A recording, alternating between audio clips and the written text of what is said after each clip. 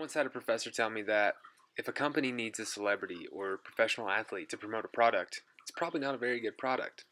While that may be true for most things in life, is that necessarily the case for these training masks?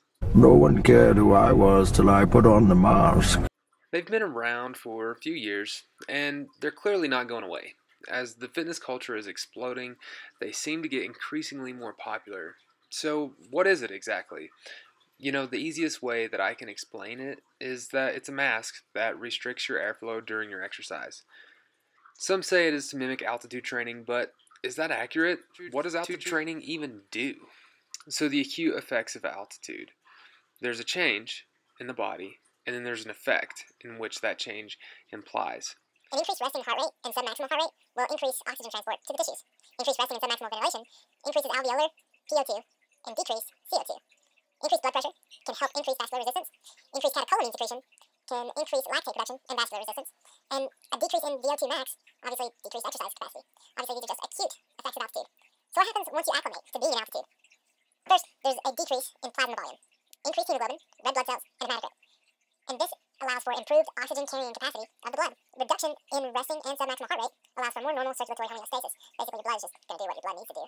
Increased mitochondrial density and oxidative enzymes, which basically improves your muscle biochemistry. It allows for increased muscle capillary density, which will improve your oxygen transport. And of course, increased myoglobin allows for improved cellular oxygen transport.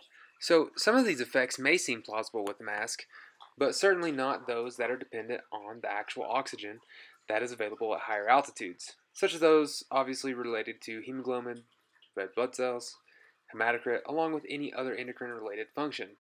So let's look at what the countless studies say. One good search, and bam, look at all these studies. Obviously, there are numerous studies on this training device. Some good, some bad. Here's the baseline of what you need to know. The mask can actually decrease your performance with resistance training. And the mask mostly trains the muscles used in breathing, i.e. the intercostals and the diaphragm. So basically, the mask doesn't mimic elevation training.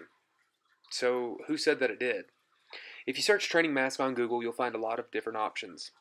Some that even have the mask itself listed as an elevation training mask. Well, that's kind of false advertisement. What exactly does their website say? After scouring the company's website, you don't actually find anything calling it an elevation training mask.